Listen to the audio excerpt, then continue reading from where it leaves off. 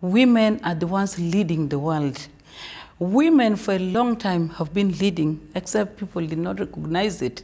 I always look back at my own mother, who was not even educated, and yet she was the one who stood very firm about the idea that all her children must be educated in a society where men were valuing boys. And my mother stood very firm and said, all my children will go to school. If you cannot pay my children, my mother said, I will brew beer. I will walk even naked and sell all my clothes in order for my children, for my girls to study.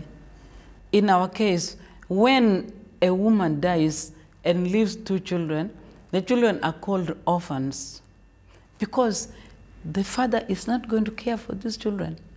I learned first to become a religious. I went to religious training in a convent, and later on I went to midwifery school until I was sent to Gulu in St. Monica, a school which was just not functioning because of the war in northern Uganda.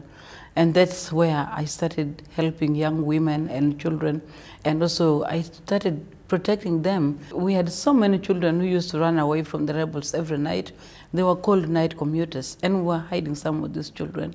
These rebels would come to villages and abduct children, abduct women, take them to captivity, train them to become soldiers, child soldiers. And then the girls were taken and used as sex slaves. And coming back home, the society found it so difficult to accept these children because everybody knew that these children were trained killers. I was accepting these young women together with their children, and in the condition they were. Even I accepted those who were pregnant. And of course, that was totally a different situation in any education system in Uganda. I don't know if it is in other places, to accept a woman coming to school with her child.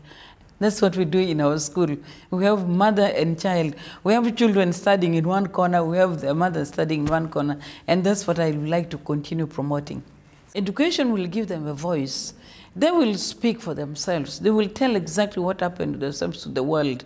They will sit where I'm sitting and speak for themselves.